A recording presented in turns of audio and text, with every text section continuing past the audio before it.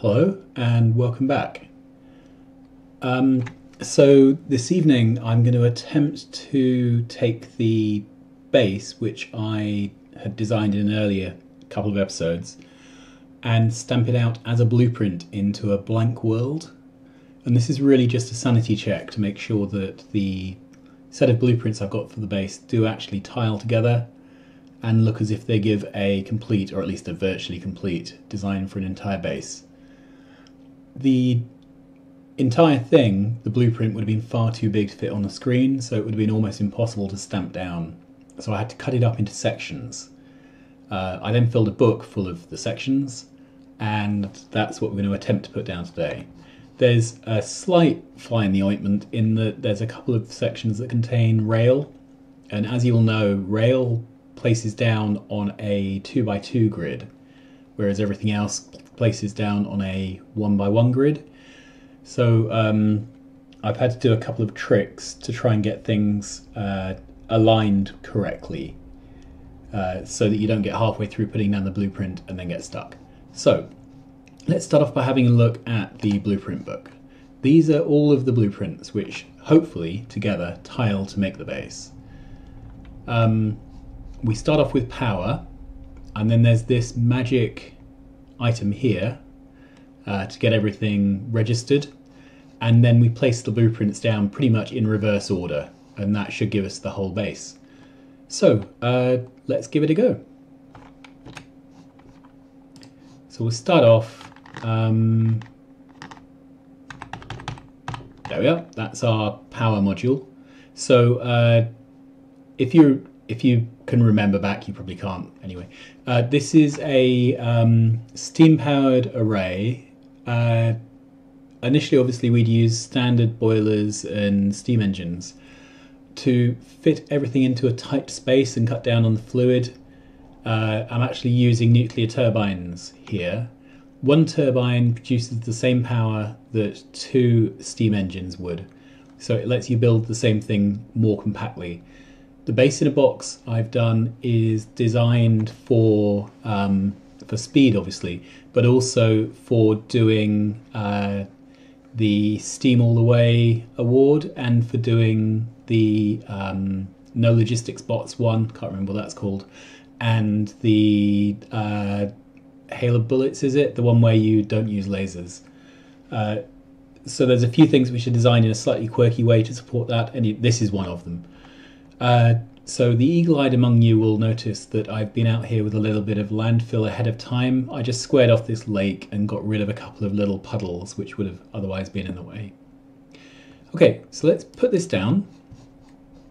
And then this is the blueprint that lines this up. Oh, we were lucky there. That lines this up with the rest of the base. So we'll just place this little blueprint down. And the trick here was that I included a single section of rail in that blueprint. That made sure that this was rail aligned. Ugly hack, but it works. Okay, so now we can start placing everything down. So the first thing is the refinery. Okay, the next thing is robotics and modules. Okay. The next thing is blue circuits. Then we have red circuits. Let's get this in the right place. So all these blueprints overlap as well, so that that's it. So that there's always a point of comparison to lay them down. Okay, so this overlaps there. So you can see the idea. There's a concrete backbone, walkway type path thing. So that needs to line up. I think that's it. Yeah, and it has to be there because there's a pipe at the top. Okay. Yeah, that looks right. Okay. Next one. So this is concrete and kit for your power armor and explosives.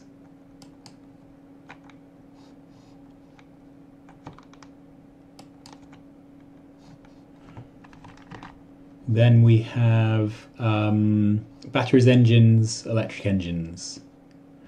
So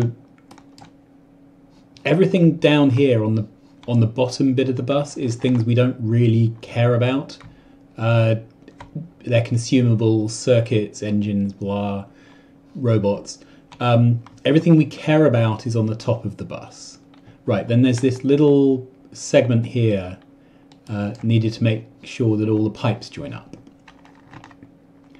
And then we can get in to lay the actual bus down. So the bus is in 3 segments. There's a segment for space, one for the rest of science, and then one for everything else.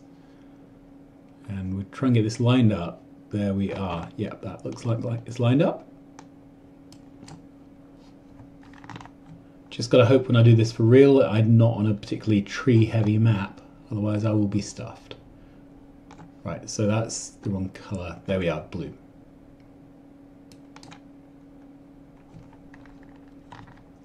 And this is the bus which covers the making everything area.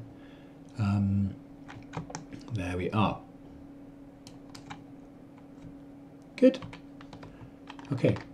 So then let's lay down our blueprints for the top half of the bus. So the far right we have rockets.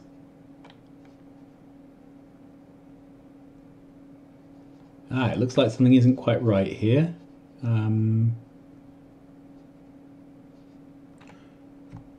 Oh, because this actually goes all the way down. That's better. This is why having overlaps are so useful.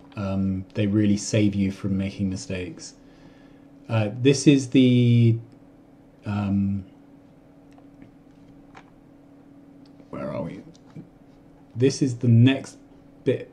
Oh, sorry, I think I've been flicking through the book in the wrong direction. Okay, we've got science for rockets. Then we've got gold science. So that's going to go there. Okay. Then we have blue and purple science. Then we have red, green, and military. That's gone down. Then we have research labs. One of the very few places in the entire design where I've done some belt weaving, which I don't really like doing normally. This is the making area for belts and inserters and their friends. This is basically all the stuff we can make without using steel. Okay, then this is the making things that require steel and a few other things that don't really make sense to make in the other side. Then this is the armory. There we are. And the armory contains a train station which takes bullets and shells for the artillery. So that's the base in a box. Now, obviously the base in the box needs to be fed. So the next bit of the blueprint book is all the stuff to feed it. And we'll have to page through this to find the right order to do them. So I think I'm going to work from the top down. Yeah, and the top item is steel smelting. So we can locate this with the drone port, I think. Yeah, that looks correct. Great. Then after the steel smelting, we have iron bricks. After iron bricks, we have the feed for stone, iron ore onto the bus for concrete, and coal, I believe. So let's put that down. Then we have the iron smelting, and this is for the iron plates to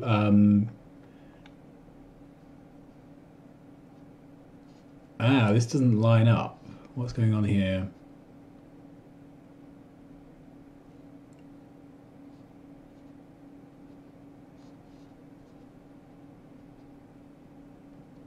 So this needs to be 2 higher to line up.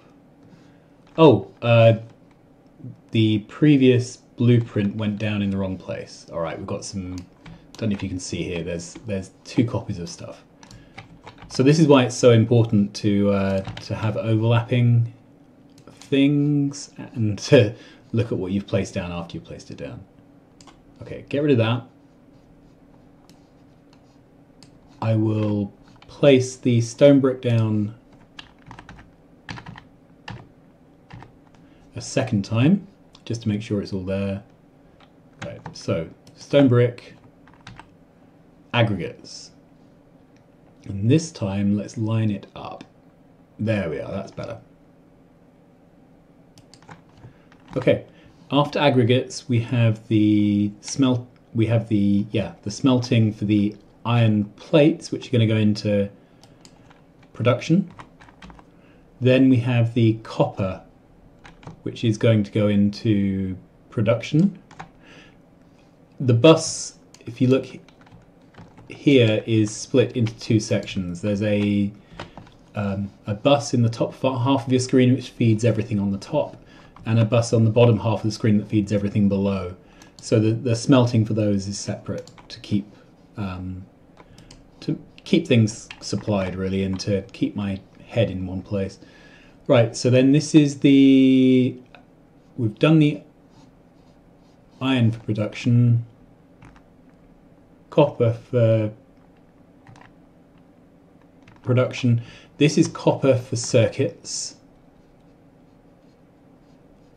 And it's a bit of a beast. Let's get it lined up. Right, that looks too low to me. What's going on here?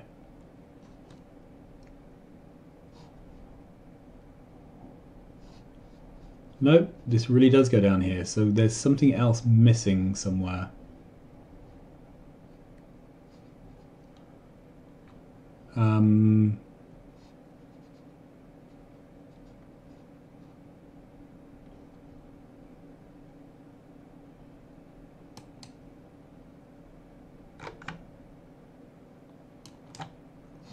Right, let's go back one. This is the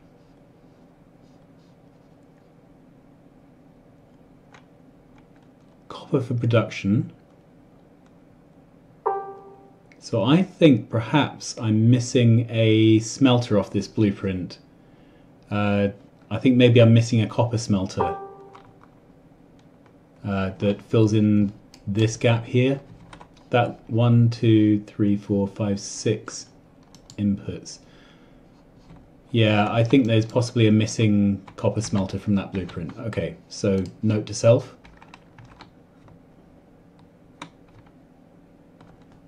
So this is the copper for circuits. Then we have iron for circuits, which goes there.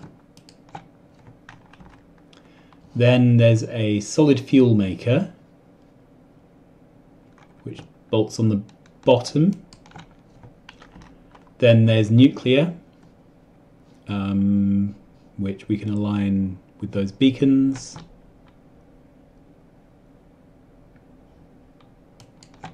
There we are. Okay, then we can start putting in the train stations. And the train stations fill in the materials bus. Okay, so it should all overlap and line up.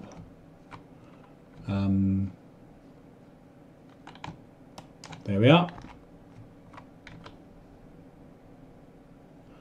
And I'm just going to place it in over the biters. Obviously, in a real game, you'd need to be a bit more careful than that. There we go.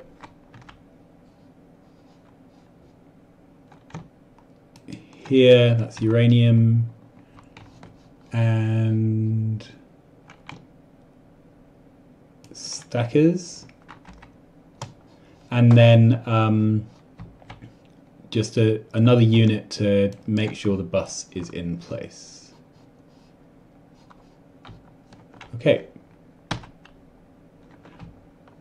Then we're back to the armory. So we've done the armory. So that is the entire base in a box. So what's missing is a copper smelter here. And the original thing was made in creative mode. It looks like I have a couple of creative mode items in this blueprint. So they would need pulling out and replacing, well, it should just be a belt there. But that's it. So basically we have a working base in a box. We can stamp the entire blueprint down. Yeah, this does look complete to me. We just need to supply coal to the power block and raw oil to the refinery, water to the refinery, and then we're good to go. So I'm quite pleased with that. I will fix the blueprints up where there were those glitches, and then hopefully next episode I will be rolling the dice for a brand new map, stamping this humdinger of a blueprint down, and seeing how quickly I can go from 0 to the first rocket launch. Thanks very much for watching. Please do come back again when I get the next episode. It'll be entertaining to watch me completely fail to build this thing in 8 hours. Bye.